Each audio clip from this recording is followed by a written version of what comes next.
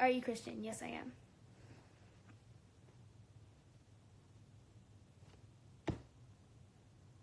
That, like...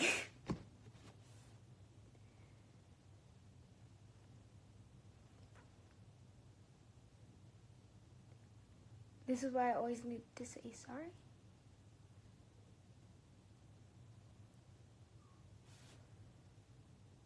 Something else I realized too is people are always embarrassed to say sorry or to apologize for something that they said if they were ever negative or rude to someone.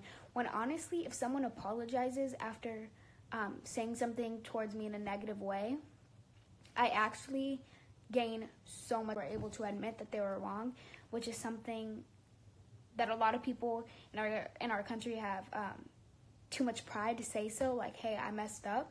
The fact that that person is able to say, like, hey, I messed up and I'm sorry, I shouldn't have done that, and the fact that they realize that they made a mistake, I have so much respect for. So if you mess something up, say sorry. You know? Like, if you're rude to me, that's gonna be my impression of you, and it's like, I'm not gonna hate you for that. It's just like, oh, they weren't the nicest, but it's okay. But it's like, if you came and apologized, then I'm like, whoa, like, that's crazy, because I feel like that's kind of rare in our country. People are lacking love and compassion nowadays, which is really sad, and people are too prideful to say that they messed up. Like America is too prideful to say that they did something wrong with the detention facilities for children, So, I don't know why I just started talking about all this stuff. I think someone left a comment saying, like, gay or something, and it just, like, triggered something. But, yeah, no, that's what I have to say.